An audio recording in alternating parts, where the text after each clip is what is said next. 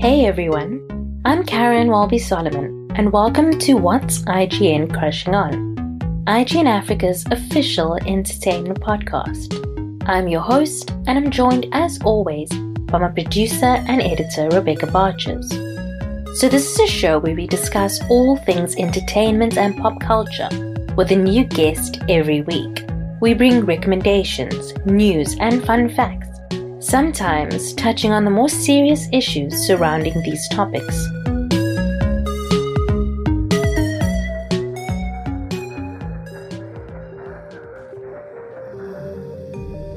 Welcome home.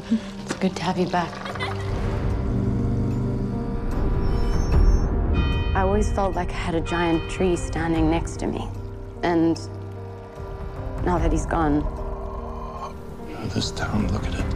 It's perfect on the outside, but underneath, there's a lot going on. People do not want that to change. I've never met anyone from Chile before. Then I'm glad to be your first. She's Jacob's daughter. I don't think we should let an outsider inside her.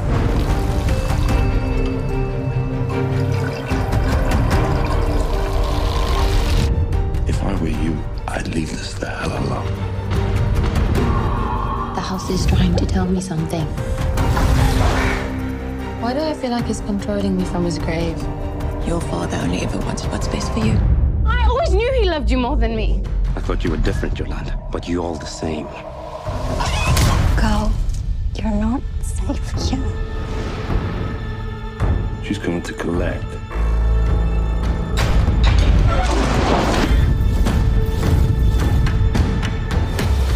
You're the worst of them.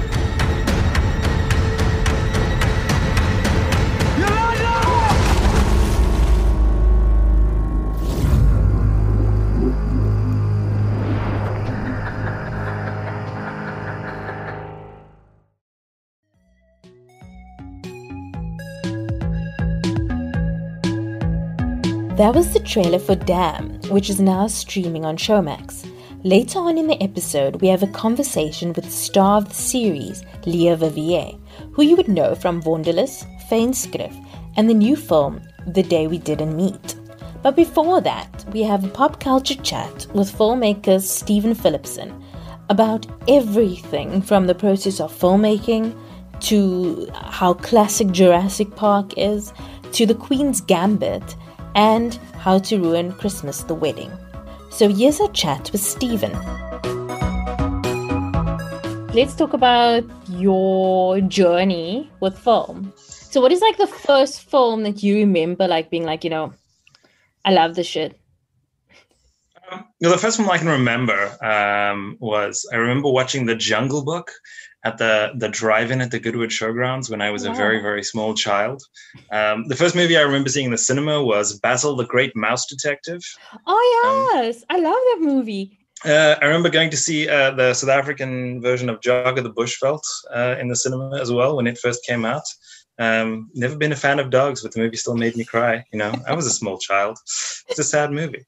The movie that really got me a little obsessed with movies was probably around about 1992, 1993. Really loved Aladdin. That was great. And then I saw Jurassic Park and really wanted to make my own robot dinosaurs. So got a little obsessed with movies from that point onwards, right to the point where I was at film school trying to learn how to make them. Yeah. So you say Jurassic Park. So what do you think it was about that? Do you think it was the special effects or the story? I must admit, I was a little obsessed with dinosaurs at the time. I think it was just like I was the right age for that movie to like hit every single part of my imagination perfectly. I think that was it. I mean, also it's a really good movie. So Leanne had never seen Jurassic Park, and I showed it to her for the first time a few years ago. And I'd forgotten that the movie is really scary because I've seen it so many times. Like I know every single beat in that movie. And she was like freaking out because it was quite scary. I'm like, oh yes, it was scary. I was terrified when I was 11. Yeah. I mean, that's it. It's like you can watch that movie over and over again, and like every little piece is so meticulously crafted and so well done. And also like dinosaurs, and knowing that they actually built robot dinosaurs. I know like the big story that came out of that was that they used the CGI for the first time in such a way to make realistic looking dinosaurs. But the fact is, like, there were real robot dinosaurs there, and like that was the coolest thing in the world. It's like I saw so many people saying that they don't understand why why they kept on opening Jurassic Park, but now seeing why they keep opening Disneyland, even through like the COVID pandemic. Like people just want to go back. They wanna live in fear. They wanna risk it all. So you'll die. Tickets on special. So was that the point when you realized like, no, I want to study this. Like this is what I want to do. Yes, that was very definitely around about that time. I think shortly before that, I decided I wanted to be an actor, and then I auditioned for one school play, didn't get the part, and changed my mind. And then I figured that there would be a lot more people trying to be actors and people trying to direct the movies. Unfortunately, I didn't do the maths and figured out that you're going to have 50 actors in one movie and just one person directing it. So it doesn't really work out the way you think. So what is the first film that you made? The first film that I made, well, when I was a teenager, I got a job at my local supermarket and saved up to buy myself a secondhand VHS camera and shot an amazingly epic movie called Attack of the Mushrooms, inspired by a Sylvia Plath poem that we'd been learning in high school at the time. Yeah, it was really, really, really terrible. So terrible that we remade it the next week to make it slightly better. It was still terrible, but at least it was filmed during daylight. So, you could actually see what was going on. What is the story? There really wasn't one, which is probably its biggest fault. Mushrooms taking over the world and killing people in ridiculously cheesy B-movie fashions. That was the first narrative I attempted. But then by the time I went through film school, ended up with my final film school project being a medieval comedy about a peasant who tries to break into a castle and gets caught in the princess's bedroom and tries to start a revolution from the jail cell. Yeah, because I figured most student films try to take themselves too seriously and they're normally like dark and depressing and all dramatic. And yeah, so I try to avoid that. And do you think like, obviously, I've seen a lot of your stuff, but like, do you think that is something that carries through into a lot of your work? Like, there's so many. It's so funny because it doesn't take itself seriously, and a lot of the times you use very like serious genres, like your film noir one, or your as you say, like medieval, or all of those type of things. But your twist on it is that it doesn't take itself seriously. So do you think that that's like a ethos? I think so. I think when I do come up with ideas, I always try to make things that are fun to make and fun to watch. And I think it's also just like in my mind, it's a bit of a shortcut because it's easier to get somebody to enjoy something that's funny. So if you show them like a 1-minute comedy film, they'll get more invested in the humor than they would if you try to show somebody a 1-minute drama. I think that's always been the logic behind it most of the time. For a lot of like, I suppose, aspiring filmmakers, like especially younger people who struggle to kind of how to get into how to make their own films, and especially like film school is quite expensive for most people. So how do you suggest that they start out and, start developing their own ideas into film? There is a large school of thought that the best way to do it is just to try to pick up a camera and try, see what works, and figure out what works, figure out what doesn't, and try again and keep trying and keep getting better. There's a YouTube channel that I spend a lot of time watching called Filmmaker. They've been going, I think, for about 11 years now. They always their motto is write, shoot, edit, repeat. So that's a philosophy they're always preaching on there. It's a very entertaining channel. I would recommend it if you are interested in all things filmmaking. So what filmmakers would you say you are inspired by? There's a lot of them. well, the obvious answer for somebody who's trying to make short films and projects with no budgets and no resources is Robert Rodriguez. Like back in the 90s, he was the indie filmmaking hero, famously making El Mariachi, his first film, for $7,000, which he raised by selling his own body to science for a fair amount of it. What? No, he wrote the script while he was staying in like some medical facility doing part of some drug trial, which he got $3,000 for. So he sat there like earning money for like taking experimental medication, and used that time to write his screenplay and use that money to buy his film stock. And also ended up casting the person who was in the room next to him as the villain in the film. Despite the fact that the person couldn't speak Spanish and the entire film was in Spanish. So if you ever watch El Mariachi, just know that like the bad guy is just saying everything phonetically. He doesn't know what he's saying. I mean, other people have inspired me as well. Stories like Peter Jackson, who started out making like the first one was, I think it was Bad Taste, which was the alien invasion zombie horror film that's like just very splatterish. And at some point, like he just cast everybody he knew around him, including himself, and then he ran out of people he knew because characters just kept getting killed off and they didn't really have a story. And so by the end, he had to cast himself as a second character. And then at some point, it's just like the final part of the movie is just him fighting against himself. Like that's where he started. And then just like about 5 films later, he was making Lord of the Rings, which is, I once went to a job interview for a video editing job, and the person interviewing me asked me what my dream job was, and I said Peter Jackson's. I did not get that job. I mean, you're honest. Yeah, I mean, and then there's the obvious answer. There's Spielberg. I mean, unfortunately, I don't have there isn't a Universal Studios nearby that I can just walk into and like claim an office as my own until somebody realizes I'm there and gives me something to direct. That's the legend for him. But his work is always great. And I was a small child in the 80s, so all his movies are out there. E.T., Raiders of the Lost Ark, even Jaws. Although I only watched that later in life. But yeah, those are all great. I mean, you could just list every filmmaker ever. If you ask who inspires me, I could start going on about like Christopher Nolan movies. Those are great. Love the Coen brothers. Went through a huge Coen brothers phase in my late 20s. I had a housemate who got obsessed with like watching. He would decide like he's going to watch every Kubrick movie, and then he decided, no, we're going to track down every like Coen brothers movie, and we went through all of them. So like Coen brothers, their early films are also quite cool.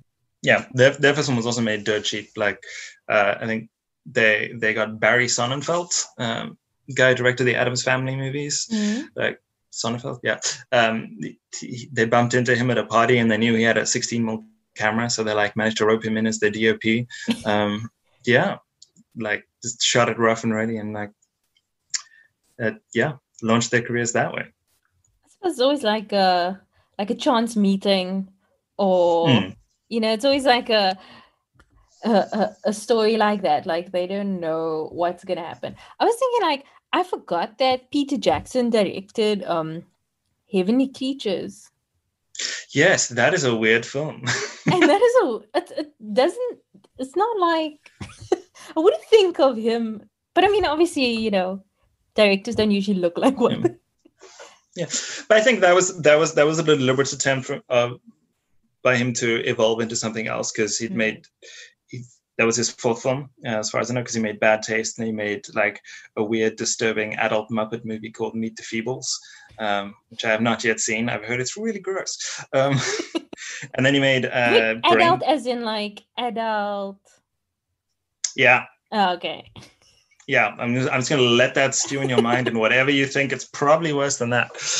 And then a movie called Brain Dead, which is also like the zombie horror / splatter movie, and they decided to make something serious. So they found a true story based in New Zealand and turned that into a movie, and discovered Kate Winslet in the process, and Melanie Linsky. Yeah, there's a great sequence in that movie where like the 2 main characters, they're having they have these elaborate fantasy sequences, and at one point they're just like running away from Orson Welles because they think he's the ugliest man in the world, because they've just seen The Third Man. But I mean, so much of that film is based on like their letters to each other. So it's like a lot of it is true because it has that kind of. But I know, like with Spielberg, also when he directed The Color Purple, was also like a weird transition for him. Like now we like, I mean, obviously now we know of him as like he does a lot of serious films. But I mean, he was like the blockbuster king back in the day. He was like the what is that guy's name? Michael Bay of his time. That might be a little unfair. But I mean, I'd say he's a little more meticulous than Michael Bay. There was a thing I remember learning in film school where we were told that like the purpose of camera movement is to reveal and conceal. So anytime like the camera is showing you something or hiding something. And so I remember watching the Adventures of Tintin, which is Spielberg's animated movie, and then he still uses the camera exactly like he would in a normal movie, just except for that one ridiculous bit where they're like destroying the whole town. That was a crazy sequence towards the end. But like right at the beginning, when you first meet Tintin, there's the shot where the camera just moves and you catch his reflection in all a series of mirrors, and just like the way it's just so like meticulous and deliberate, and like that's very Spielberg.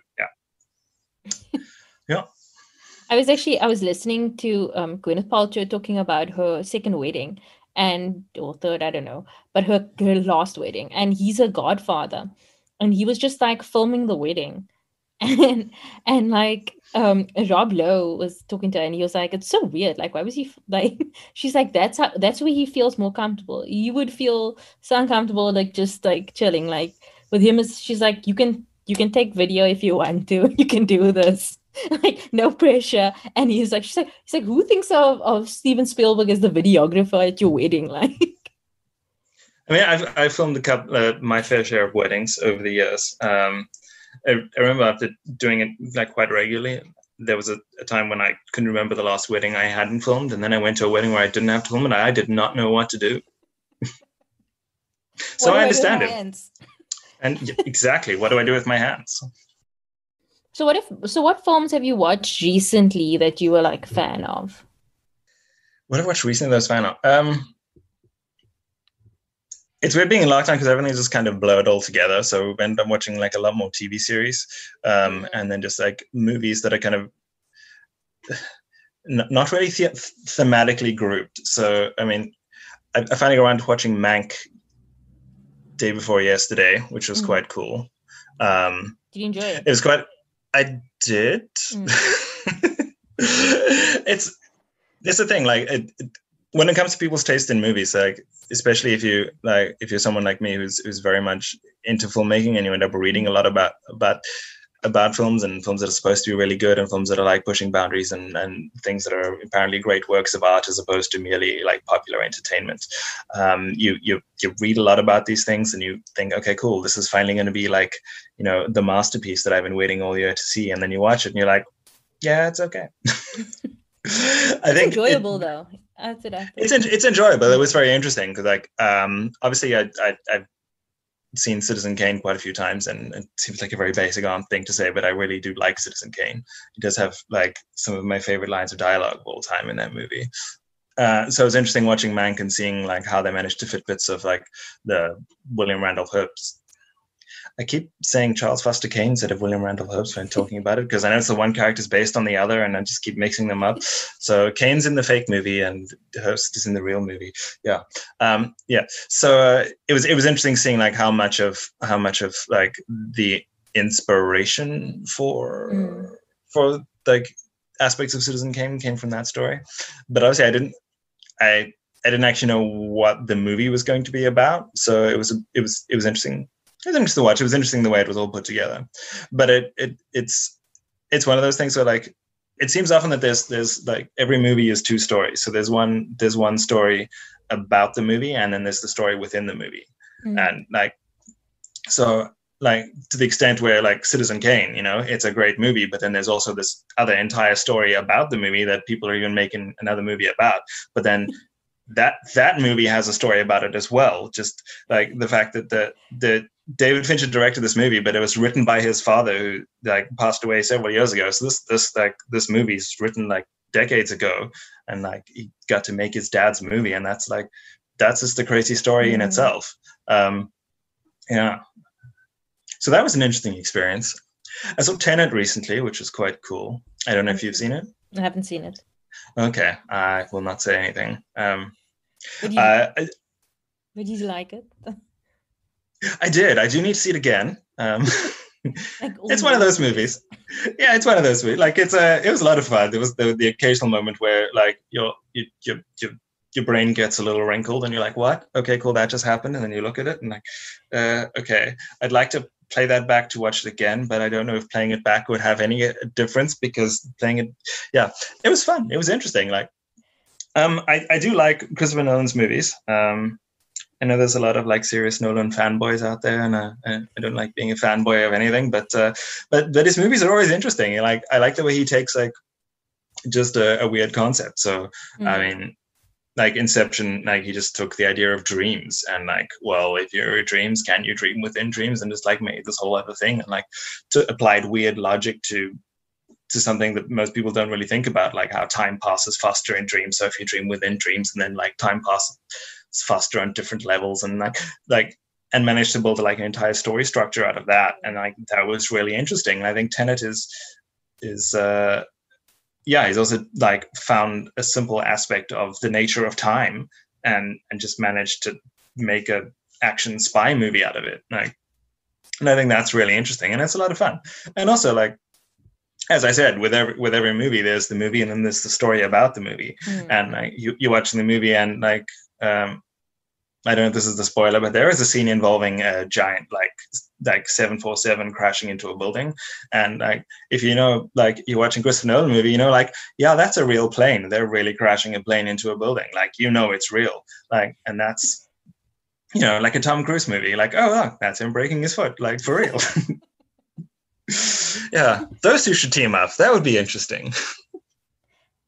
Tom Cruise is like, and like, I think he's an underrated actor, though. Yeah, I do think he's a great actor. I remember reading something very interesting a couple of years ago.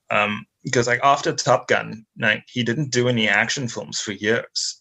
Because everyone thinks of him as like this action movie star, but he made Top Gun, became very famous, and then he spent the next few years of his career like trying to get movies off the ground that wouldn't have gotten made otherwise. So if you think about it, like shortly after Top Gun, he made Rain Man, which is like completely the other end of the spectrum of what movies could be. And apparently a large part of why that movie got made was because of Tom Cruise's involvement in it. So, you know, I always find that quite admirable, like trying to get things made that otherwise wouldn't be.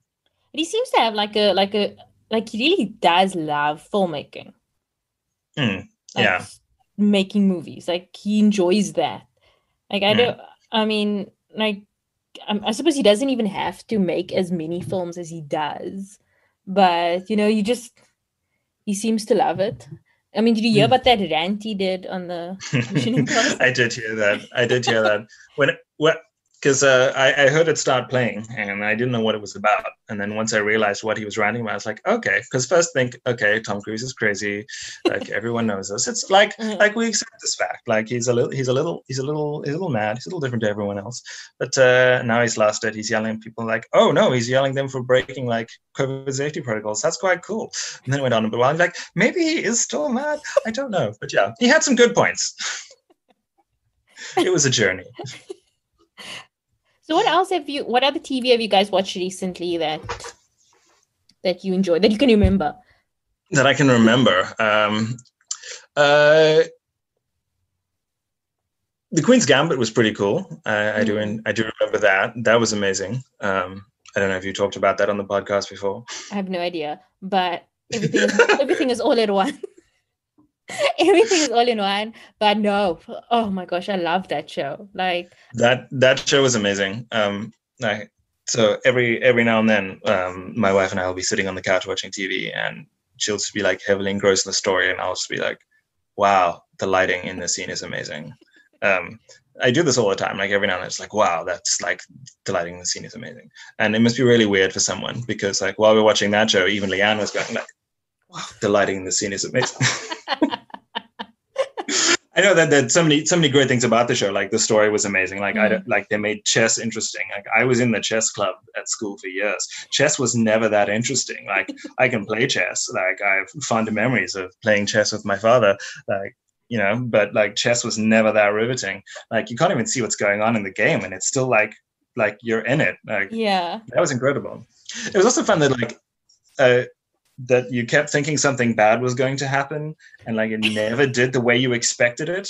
Because like we're so used to like a lot of familiar story tropes. So like somebody walks down the stairs into the basement and there's a creepy old man there. Like you have a certain set of expectations of what's going to happen there, and like you're just thinking, oh no, this poor girl has had so much bad stuff happen to her in life. What's good now? This, and like, oh no, she's playing chess now. Okay, that's weird. So it was like a surprise, but it was a nice surprise. Yeah, and I felt like the whole series was full of those like nice surprises. It's so true. And it was. I didn't even think of that. I was like, I was just, as you were saying that, I was thinking when she gets adopted and like the father looks at her in the mirror, and I'm like, shit, what is this man gonna do? And then he just like fucks off and we don't see him again. And that's it. And that's and the mother becomes supportive of her chess career. Yeah, they set up. They have this like there's like a serious level of dread like throughout the whole thing, and you're like they're constantly like building up tension. You're expecting something to go wrong, and it like I mean things do go wrong, but never like how you expect it, and that was the fun part. Yeah, I do like a good show that surprises me, or anything that surprises me. That like that. You know, it's nice to watch familiar things, like familiar tropes, but like if something is not as you expect, you don't know where it's going to go. Like I love that. Yeah. So we watched a lot of Christmas movies over the last few weeks. The Netflix cinematic universe. Well, they're all connected. They're all connected. I don't know if you're aware of this. Did you know that like in the first Princess Switch, she watches The Christmas Prince? And then in the second one, the people from The Christmas Prince are at like the wedding or coronation or whatever. Yeah, it was in the third one there, Rocco. Yeah. So like... But then, my wife is a huge fan of cheesy Christmas movies, and so we watched a lot of them over the festive season, and the year before and the year before that as well. But Netflix has a particular brand of Christmas movie where like the acting is not great. The plots are very predictable, and the dialogue is not particularly great either. Although kudos to Vanessa Hudgens, like she managed to make The Princess Switched again a lot better than some of the other ones. You know, it's purely based on her performance. So my theory is that in next year you're gonna have like the little sister from the Christmas Prince, and like the little sister, the other guy's daughter from like the Princess Switch, like teaming up to like with like the other Vanessa Hudgens from the Christmas Night movie. Like somehow they're gonna do an Avengers thing, you know. I hope not. The Christmas Night one though, that's my fave. I saw it a year ago, so I don't really remember it. Didn't find it that memorable. Although I hated The Christmas Prince, so I didn't even watch the last one. I thought it was so like I watch a lot of Hallmark movies, but even I was like, no, this is too much for me. Those were not really my vibe. The one good Christmas thing we watched was How to Ruin Christmas: The Wedding. Ah, yes. Did you see that one? Yes. Oh my gosh, I loved it. Yeah, it was like a breath of fresh air after all the very cheesy Christmas movies to find something that was a little more real, and it was genuinely funny. And like I did mention the acting in all the other Netflix movies. The acting that was amazing. It was awesome. I really liked that. It seemed to. I think it was written very well. Like the storyline was solid, and like the comedy was good, and like it's just so nice to see like a summer Christmas. Yeah, like not seeing these like snow people and like I don't know, those furry hats and stuff like that. Somebody is. But also, you know what I like? Like I like South African shows and movies that are like not conservative. Do you know what I mean? Like she's out here like she slept with a married man, and they show them. Like, you know, like, what? It was so good. Yeah, it was really good. Even just for, like, I remember, like, I know it was really well written, like great performances, great dramatic stuff, great comedy stuff. But every now and then you just remember, like, you know, Desmond Dubé walking around talking about the sheep that he'd named Succulent. Like, do you know? That was awesome. I was like, I don't know, I'm not highbrow at all, because every time that sheep like barked and then he turned his head, I was crying with laughter. Like, I couldn't hear. And it's like, I don't know when last I've seen Desmond Dubé in something. Like, I just see him in clientele ads. Like I forget that he was like comedy gold in the 90s. Like, yeah, we all knew his name. Yeah, back in Suburban Bliss. Like, he was out there when Noah back in the day. Pretty much. Oh, but he was really good in there. Like, it was so funny. Succulent. I want to talk. I just wanted to talk about like how, like, your whole thing. I don't know if you want to make this actually public on the podcast, but your whole thing is you can judge a lot about somebody about whether they like The Last Jedi.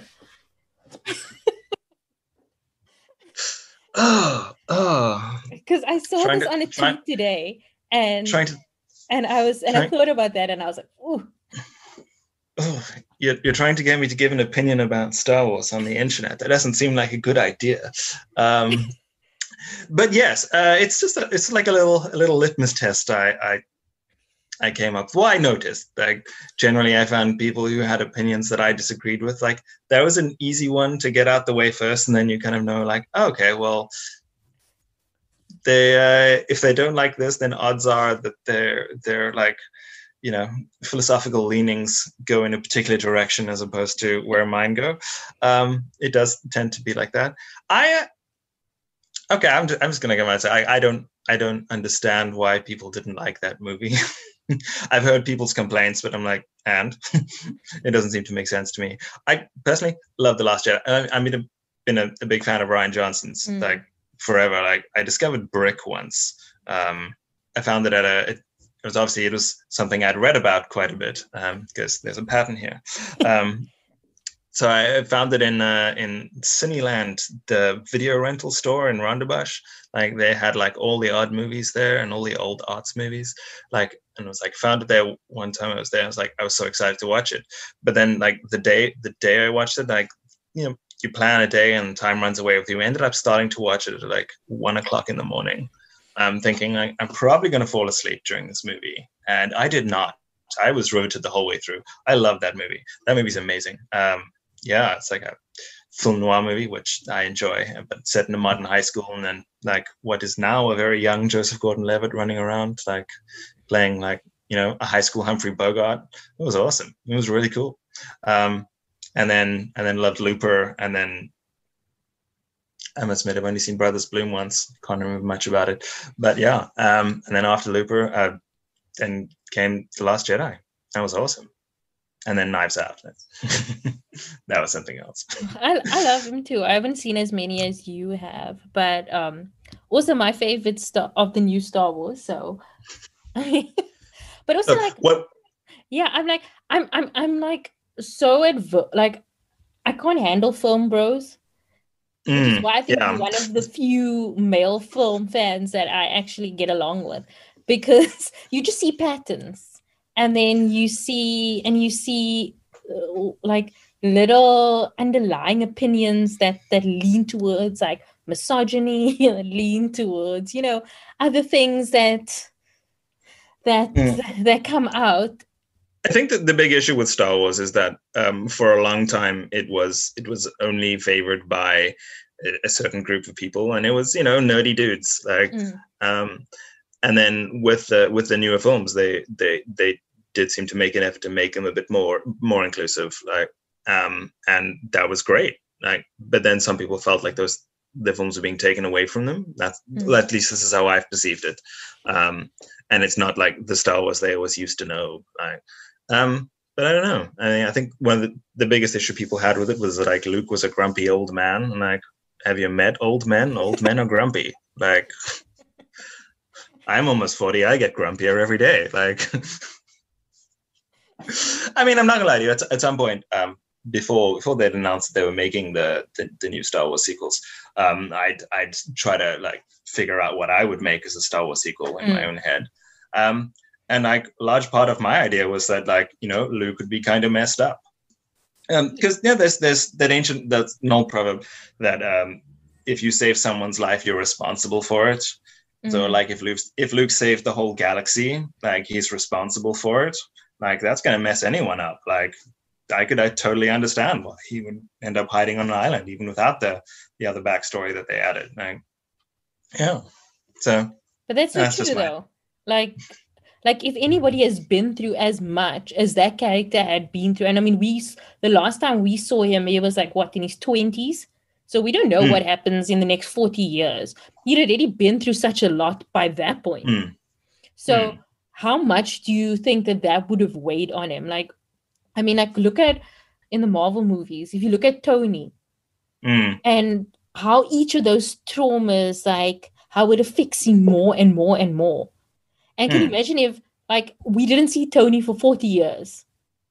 How much of a worse of a, you know, what would he have been like at the end of that? And that's kind of Luke. Even though Luke started out, like, all, like, happy and cute and drinking his... idealistic. And, and all that stuff.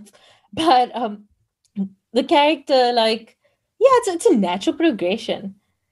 But it's like, it's just, you're not going to please everybody, I suppose. Yeah.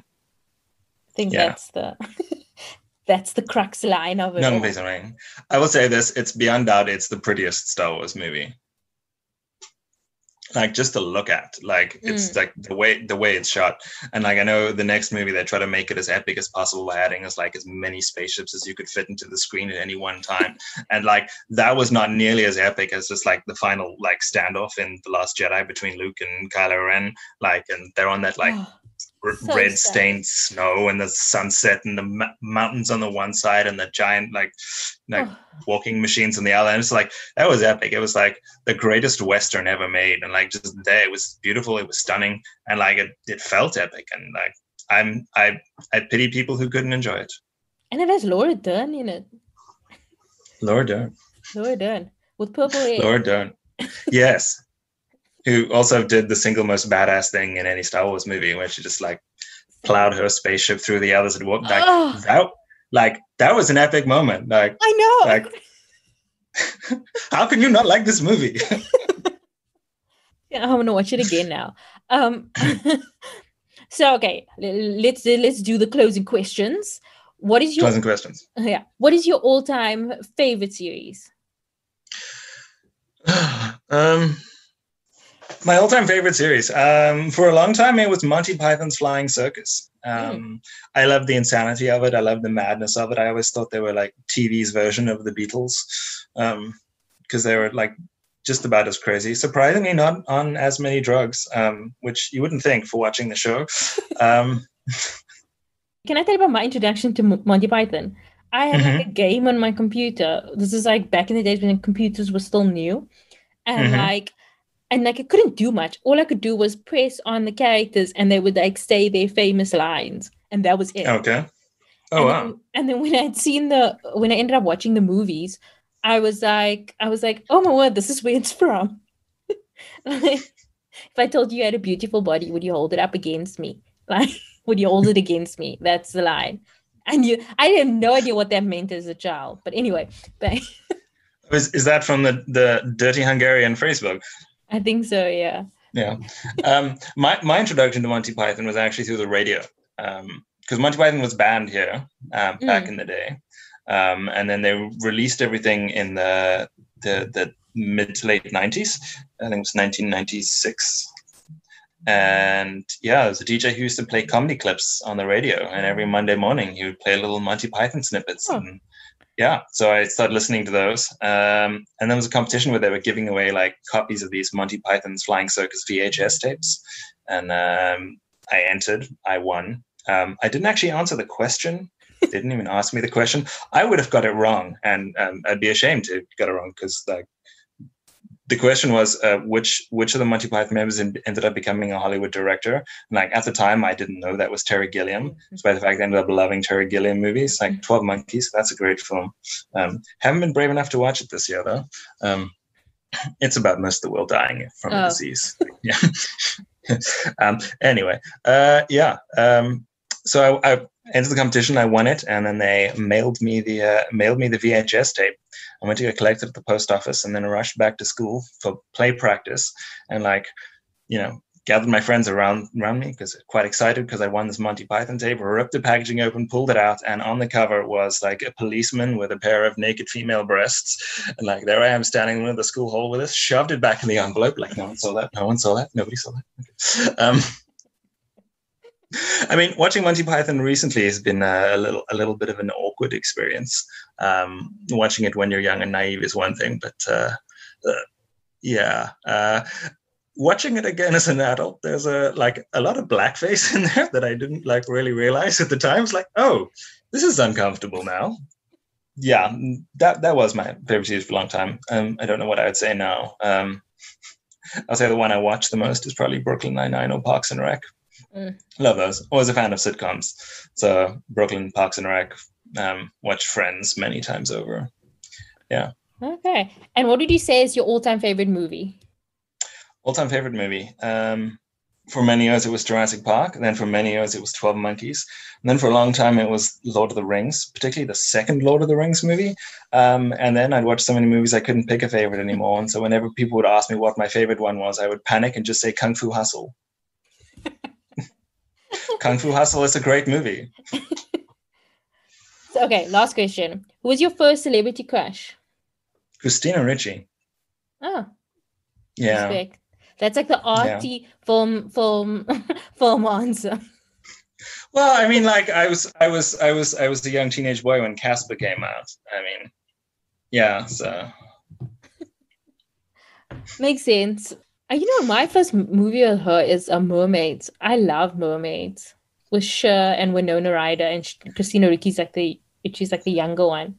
Yeah, I haven't seen it, but I do recall seeing the music video many times, as it was like one of 4 music videos they played on SABC in like 1986 or whenever that came out. Yeah, 88, I think it was. Yeah. But thanks so much, Steve. This was awesome. Thank you. It was great chatting to you. It was very difficult to stay on topic, but okay. We stayed on topic at all? I don't think we did. I hope there's something usable in this. So that was our chat with Stephen. You can find him on Twitter at 1000elephants or on Instagram at Stephen_Phillipson. Also check out his YouTube and his website to see his amazing short films. The links will all be in the show notes. Now we have an interview with Lea Vivier. Damn is currently streaming on Showmax, and it stars Lea as Yola Fischer, who returns from Chile to the Eastern Cape to bury her father. She discovered he's left his farm to her, to the irritation of her sister, Sienna. It turns out this may be more of a curse than a blessing, as the house seems to be trying to tell her something. But with her mother institutionalized and her own meds running out, Yola has to wonder if the spirits are real or just in her head. So here's our chat with Lea. How are you? How have you been during this tough time? I think it's been interesting for all of us, hey? We're living in a different type of reality, different kind of reality. It's very interesting, and we've all had to adapt. I've been lucky enough to have quite a bit of work last year, and this year I still have some work trickling in here and there. It's quieter now than it was last year. But my family has been directly affected by the pandemic and by COVID with regards to deaths. So it's interesting. It's a very interesting time to live in. And I think we're all adapting and managing it as well as we can. I definitely feel privileged that I still have work and that I'm still earning an income. A lot of people aren't. So I feel privileged. And my parents are healthy and my immediate siblings are all healthy. So I'm kind of just trying to look at all the good and all the positive that's still there, but it's challenging just with regards to finding the new so-called normal. Yeah. And you? I'm okay, still happy, still healthy. So like you were saying, you had quite a bit of work last year. So how did you manage filming in and around lockdown and that kind of thing? Surely that was hectic. It was interesting. I think I was just so happy to have work that all thoughts of the pandemic just kind of went out of my mind, because in level 5, when the president announced level 5, I moved back home, not because of income, but I didn't want to isolate, or I didn't want to lock down in my apartment. Yeah. My parents is home. They've got a bit of garden space. So I knew that I could run around in the garden, and they actually live on the West Coast. So it just felt more spacious than living in town. So I moved back home. But I said to my father initially, I was like, I don't know if I'm going to work for the rest of the year, because obviously level 5, we can't work from home. We have to be on set. So I was like, I think I might have to go through an entire career change, because we didn't know for how long this is going to keep on happening. So then when my first project came through, which was a project I did before DAM, I was just so grateful to go back to work. And of course, it's strange because, we sit in the makeup and the hair room, or in the chair, the makeup chair, without a mask on. But then as soon as you are finished or done, you put your mask back on. So you're constantly worried about makeup smudging. And you're very vulnerable as an actor, because yes, you can put your mask back on again, but the moment the cameras are rolling, you take your mask off, and then you're exposed to your co-actors, to the crew, to everyone. So you are very exposed, and really, if you do the job, or if you work in the line of work, I mean, look, we're not medical professionals, and we're not saving people's lives, but we can't do our jobs without exposing ourselves to the virus whatsoever. So I have had very close encounters, I think 5-6 times already. Sure. And my friends are always so surprised to find out that I think I've been tested now about 7 or 8 times. I've been tested because of our line of work. So you just come into contact with it. And then it's this interesting thing where it kind of becomes a no-brainer, or you become desensitized to perhaps having had the virus or not having had it. I'm sure I've had it a couple of times. I haven't actually ever tested positive for it, but I've been in such close contact with it. There's no way that I couldn't have picked it up. So it's this weird kind of thing between not being desensitized and still realizing the huge impact that it has on people. And as I said, we've had death in our family because of COVID, but at the same time, still just carrying on, and still exposing yourself and doing intimate scenes and all of those things, and needing to be comfortable within it. It's a very strange kind of place to be in. I guess that's the new normal. Yeah, exactly. No, you're so right. So exactly. So before we get to DAM, I actually just wanted to ask about The Day We Didn't Meet. Yeah. So I watched it recently, obviously because it just came out recently, but it was so good. And I wanted to know, how did you guys film that? Was that during lockdown? And did you do the kiddies, the young people, the young scenes first, and then the old ones? Was it location based? A lot of questions in one, but I'll answer all of them. So we shot that almost a week or 2 weeks after I wrapped from DAM. Oh, okay. So, I was knackered. I think I went straight from DAM. I had a week off, and then I went straight into The Day We Didn't Meet. I was going through contract negotiations. I think my last or my second last day on DAM was going through contract negotiations for The Day We Didn't Meet. It was only a 2-week shooting period, so we shot the entire feature film in only 2 weeks. It was possible and doable because it's basically a two-hander, as you saw. It was basically more or less just Stephen and I, with Laudo and Jennifer and Francis coming in for a scene or two.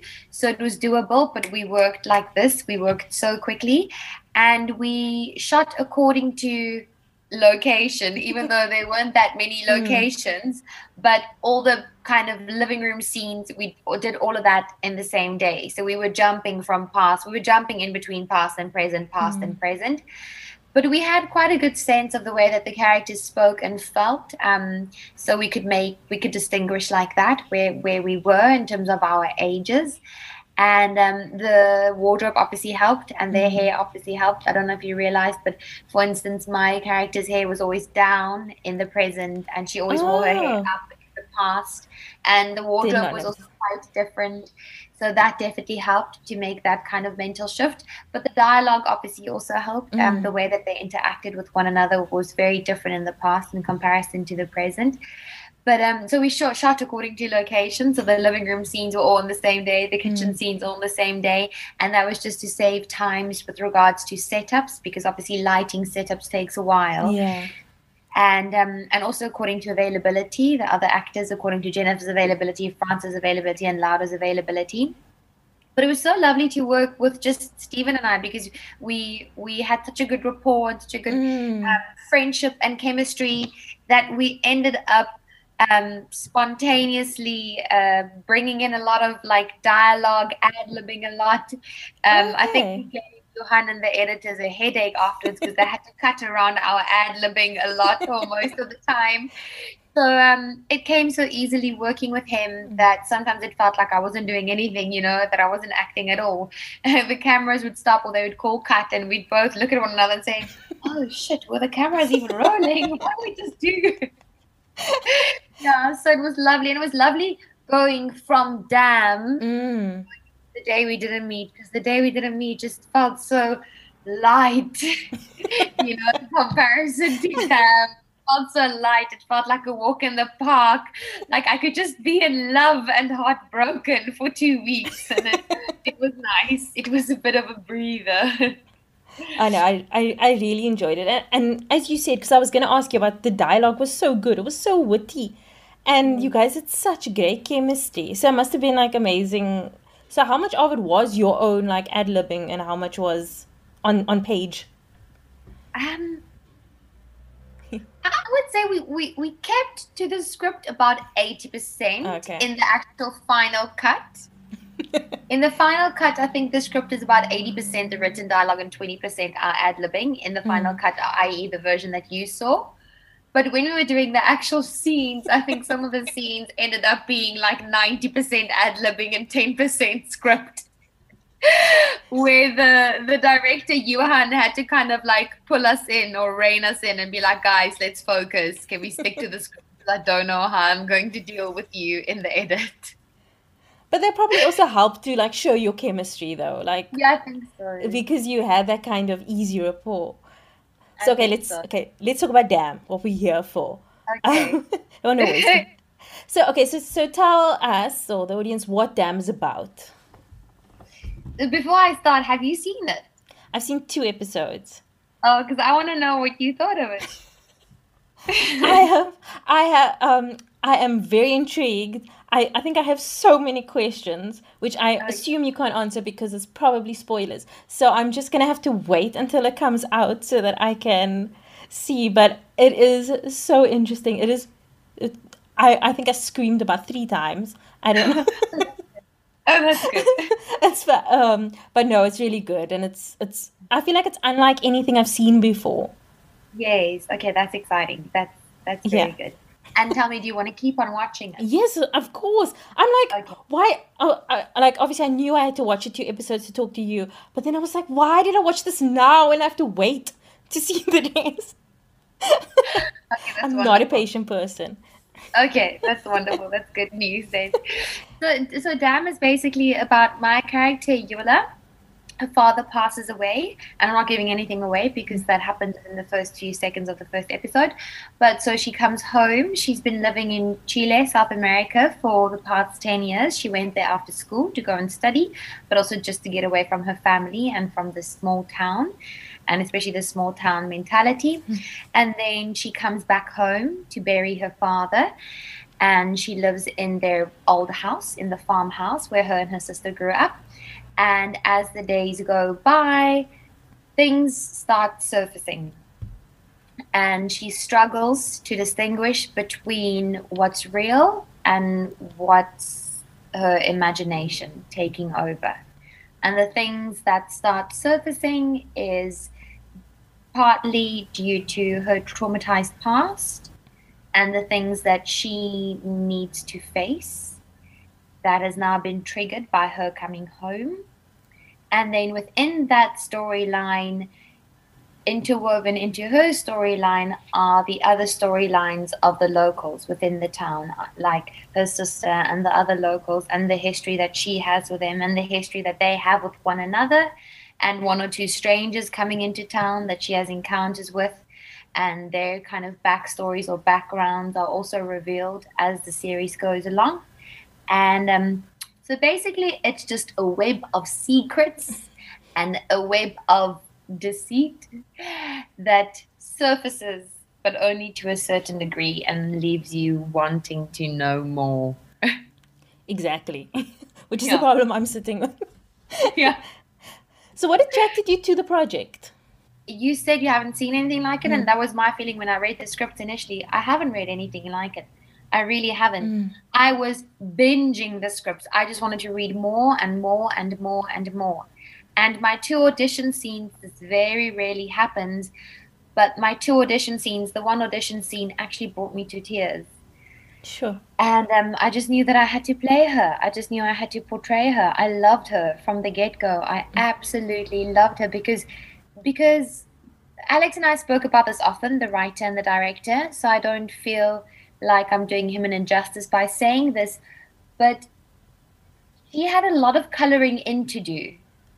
So in the script, when you read her, he felt unintelligible because it was almost like you couldn't understand why she was doing the things that she was doing, but reacting in the way that she was reacting. So there was a lot of like treasure hunting that I had to do in terms of like filling her in, finding her organs and why she did what she did, and just coloring her in, you know. He gave me such a beautiful outline of what Yola was, but I had so much coloring in to do in a good way, in an exciting way. And I loved her outlines. I loved the skeleton that he presented me with, and I wanted to do the coloring in. I wanted to find the reasons why she was doing the things that she was doing and reacting the way that she was reacting. But yeah, so what attracted me to the script the project was the script and the story. Yeah.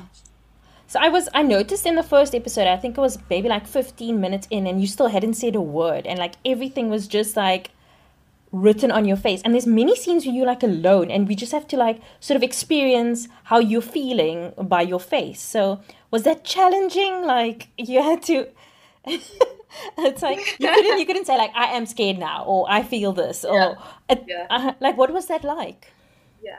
So that's my favorite kind of acting. That's my favorite type of acting. I love it. I think actors have different styles, you know, and no one style is better than the other. It's just different.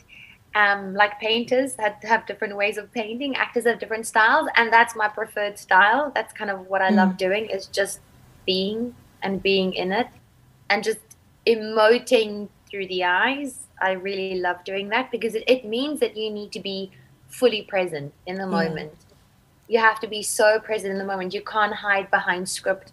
You can't hide behind actions. You can't hide behind anything. You just have to be so raw and so open and so vulnerable and so present. And I love that because it's so challenging.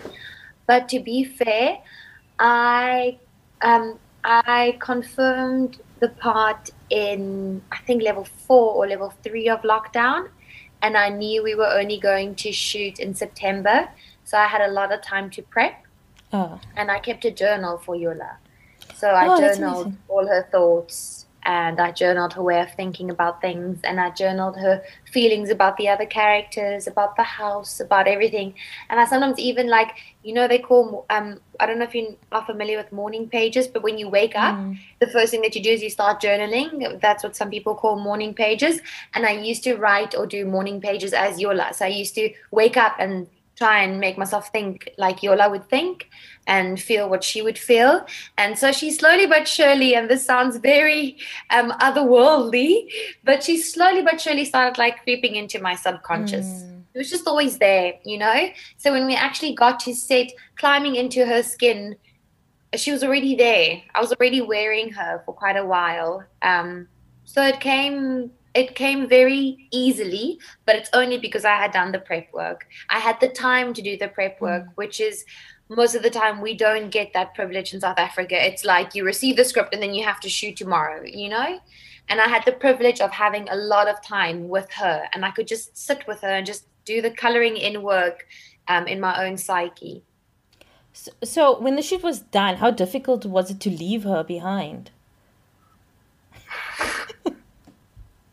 I'm not being dramatic, but I had a bit of a panic attack. I can imagine. I had a bit of an anxiety attack. And it's just because you just have to purge, you know. It sounds very dramatic, but it's what happens. So I'm just calling a spade. But I shot the last scene, and that was the last scene of the entire project. And I had spent 8 weeks on set. I think we had like 84 shooting days in total. And out of that total amount of shooting days, I only had 4 days off. So I was on set being her. Sure. Or basically a whole of 8 weeks. So when Alex called, that's a wrap, and that's a wrap on Damn, I just stood there and I didn't know what to do. And everybody just started packing up. And I just stood there with myself and I was like, I don't know what to do now. I don't know where must I go? And you lose that person, you know, like you have to mourn that person. You have to purge them. And then I got very emotional, overwhelmingly emotional. And the head of department of makeup, Smarty, she just came, she just held me and she just rocked me and she just, you know, she was just hugging me and she helped me. And I just had a very good cry and it felt like a purging. In that moment there and then. And then afterwards, I was like, okay, I need to now just put her to rest. But it's tricky. It's very, very tricky because you live that life. You live that human being for 2 months. I mean, you eat, breathe, and sleep them. You especially because we were shooting on location. So it's not like I came home to Lea's space where Lea lives and breathes, you know. I was living in the Eastern Cape, which I started associating with Yola and with that world. So yeah, it's a process. Sure. So what is it like working with the other actors? Like, what is it? Oh,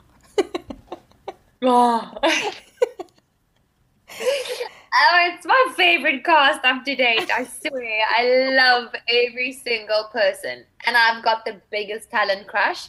Seeing that your podcast is called what are we crushing on? Yeah. Crushing on. Seeing that your podcast is called Crushing On, I have a talent crush on every single actor in our cast. But can I just say, Fynskrif, for instance, Fynskrif Yisa, I saw her performing the first time they performed Every Day, Every Year I'm Walking. And it's a theatre production that she did. But they've been performing that now, I think, for like a good 10 years or 12 years.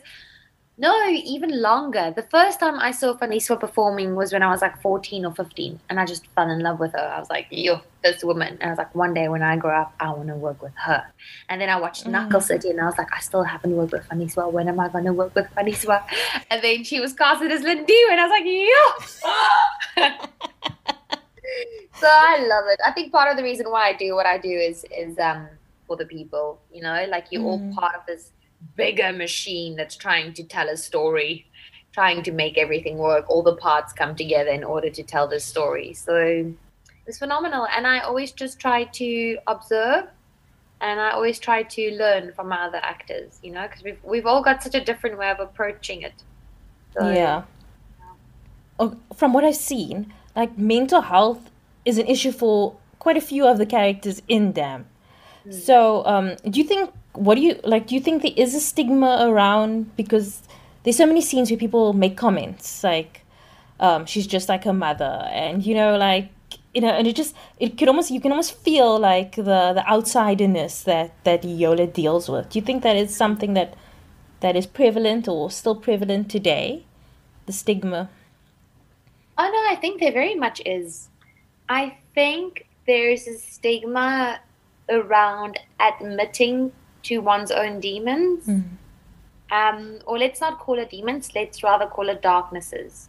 And as a human being, we all have darknesses and we all have things that we struggle with, and we all have parts of ourselves that are difficult not only to admit to others but also to admit to ourselves, you know, things that I think it's about suppressing, you know, like hiding away certain aspects of oneself that society doesn't necessarily deem normal. And yeah, I don't know if I'm answering your question, but I definitely think even in today's day and age, we have this kind of culture of putting only our good foot forward and only showing the prosperous, happy, healthy part of ourselves, especially with social media. And it's not incorrect, but it's incomplete. It's an incomplete picture of what it means to be a human being. And I think especially in Damn, with Yola, when she's honest about her failings and her difficulties, instead of listening to her, they would rather shut her up and tell her that she's mad, which is the inverse of Damn. Instead of going, oh, you're a broken human being, because other broken human beings have inflicted pain upon you. And so I think it definitely speaks to a greater narrative of hiding away and oppressing our inner darknesses. So when did the acting bug hit you? I know you come from an acting family, but when did you know this is what I need to do? So after school, I was fucking around quite a bit. I went and lived in South America for a year, actually. And so I took 2 years off.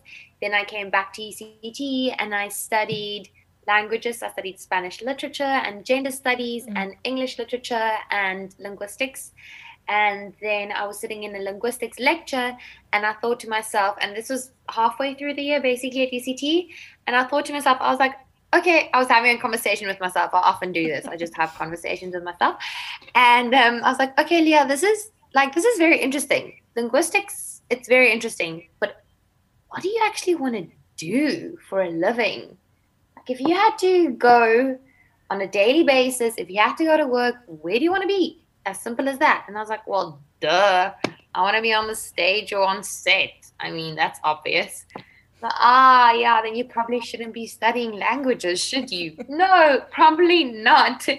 And then I finished my year because I wanted to carry those credits over, but then I applied for drama.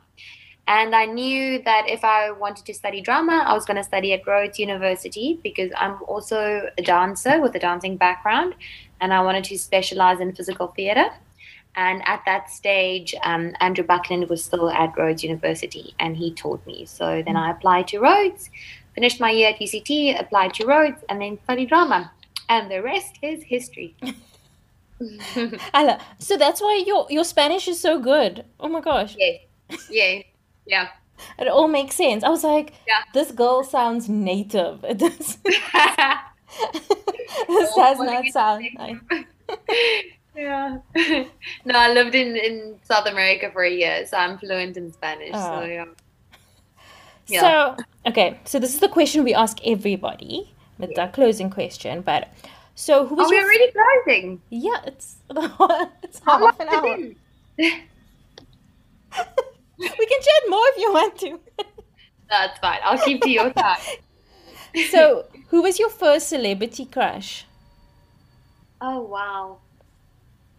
I have like 2 or 3. Go ahead. If that's fine. So, Shannon Sossaman, the actress from A Knight's Tale. Love her. And then Julia Stiles, 10 Things I Hate About You. And then Avril Lavigne, man, Skater Boy. I was going to say you had like a Heath Ledger thing going there. Yes, but then you went with Avril. I do. Oh, I do. I suppose Heath Ledger was actually my first celebrity crush. If I had to be completely honest. Probably Heath Ledger. But then, But Avril Lavigne was also a big feature. She was my first CD that I ever received. So I listened to that CD day and night. That Skater Boy one. Skater Boy one, yeah. That was the first iconic. CD. Iconic. Exactly. And she was just so rebellious, man. So rebellious and strong and punky. And I thought, oh, I want to be like that. So sassy. Shame I miss her. No. Where is she? I'm gonna go Google her after this podcast. You must Google have you heard about the conspiracy theory around her? No. You must Google Avril Lavigne Melissa. People have this conspiracy theory that she died and was replaced by an actor named Melissa who looked like, just Google it. There's like a huge community of people that believe this. Oh my goodness, can you believe it? No. I'm scared to start believing conspiracy theories because it's like a black hole that I don't get out of. Like the one just leads to the other, and then all of a sudden I'm too scared to walk out of my own bedroom. But Lea, thank you so much for joining us. This was really lovely. It's a pleasure. It was nice meeting you. Nice meeting. Like I wanted to like put my hand out, and then I realized that we're on Zoom, and this is how awkward I am. But yeah, but we can do a virtual elbow.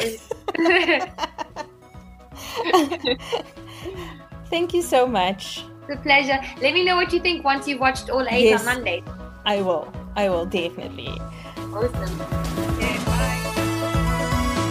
That was our interview with Lea. You can find her on Instagram at vivier.lea. And you can watch Damn right now on Showmax. The links will be in the show notes. So as I said in the interview, I've only seen the first 2 episodes, but it's really well made and quite freaky and very interesting. And I'm excited to see more. And let us know on social media what you guys think of the show. So before we go or head out and all of that, what have you been crushing on this week, Rebecca? Hey, I've been crushing on something called Crazy Ex-Girlfriend. I'm not sure why Netflix advertised that to me, but I'm not going to ask any questions. And it's like a musical sort of comedy. You might enjoy it as well. Yeah, it's a great show.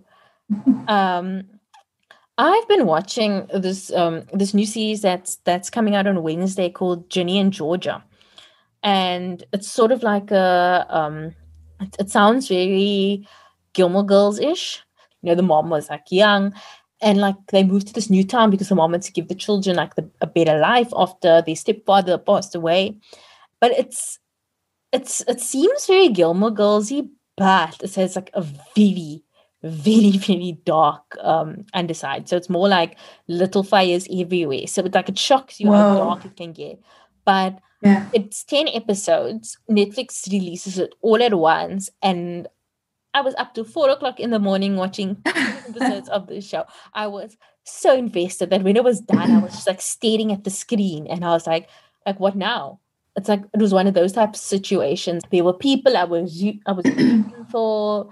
There was couples that I wanted to get together that didn't get together. And it was like, it's just like very, I don't know how they managed to do it in 10 episodes, just get me so into this world.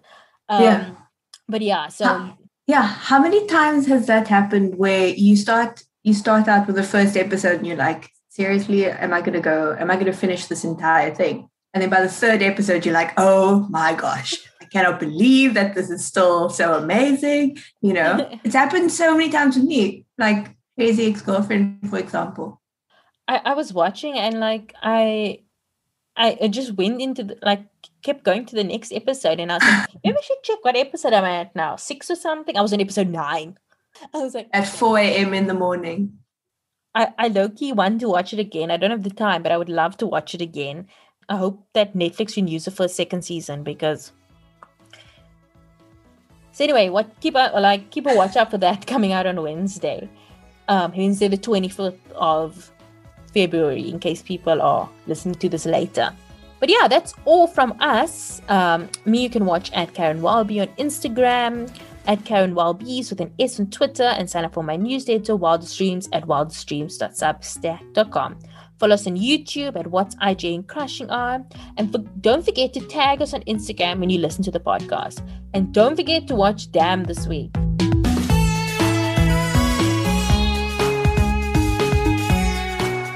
The podcast can be found at Crushing On Pod on Twitter, Instagram, and Facebook. You can find more information about this and all our other episodes at our website, crushingonpodcast.com, and send any feedback to crushingonpod@gmail.com. Join our Facebook group, Crushing On Club, where we chat about the show, celebrity news, recommendations, the whole shebang. Let us know what you think about what was discussed in this week's episode by sending us a voice note or email to crushingonpod@gmail.com. The show is produced by me, Karen, and Rebecca Barches. The show is edited and engineered by Rebecca Barges. Our logo was designed by Latifa Maroof. And the show was created in partnership with IGN Africa. If you like the show, tell everyone that you can, any way that you can. Keep up to date with all our episodes by subscribing to the show on Spotify, Apple Podcasts, or wherever you get your podcasts. And please rate and review the episodes on Apple Podcasts, as it helps others find the show. We'll be back next week with another in-depth conversation with a pop culture lover. See you then!